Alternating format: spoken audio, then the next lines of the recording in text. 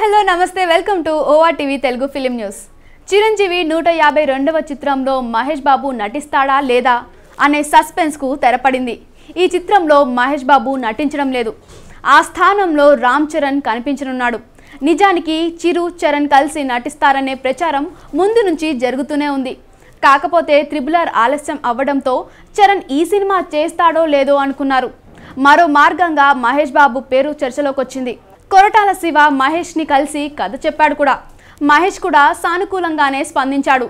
రోజుకి ₹1 కోటి చొప్పున 30 రోజులకు 30 కోట్ల పారితోషికం ఆఫర్ చేశారు. అన్నీ ఓకే అనుకున్న తరుణంలో మళ్ళీ కన్ఫ్యూజన్ మొదలైంది.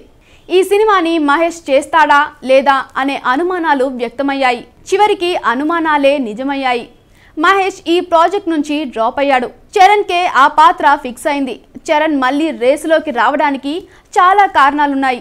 మహేష్ నటిస్తే జనంలో ఈ సినిమాపై అంచనాలు ఎక్కువ అవుతాయి. దానికి తోడు బడ్జెట్ పెరుగుతోంది. మహేష్ పాత్ర అటు ఇటుగా ఉన్నా ఎక్కువ ఇంపార్టెన్స్ ఇవ్వకపోయినా మహేష్ ఫ్యాన్స్ హట్ అవుతారు. అది మొదటికే మోసం తెస్తుంది. అందుకే మహేష్ ని పక్కన పెట్టాల్సి వచ్చిందని సమాచారం. ఈ వీడియో కనుక మీకు నచ్చినట్లయితే లైక్ చేయండి, షేర్ చేయండి, సబ్స్క్రైబ్ చేసుకోండి. ORTV తెలుగుని మరో వీడియోలో మళ్ళీ కలుసుకుందాం. Until then by. ఎట్టి పరిస్థితుల్లోనూ please subscribe RTV Telugu ORTV Telugu ORTV ఆర్టీవీకి subscribe చేయకండి. RTV Telugu ORTV Telugu ORTV Telugu ORTV Telugu ORTV Telugu. ఈ వీడియో కనుక మీకు నచ్చినట్లయితే లైక్ చేయండి, షేర్ చేయండి, సబ్స్క్రైబ్ చేయండి.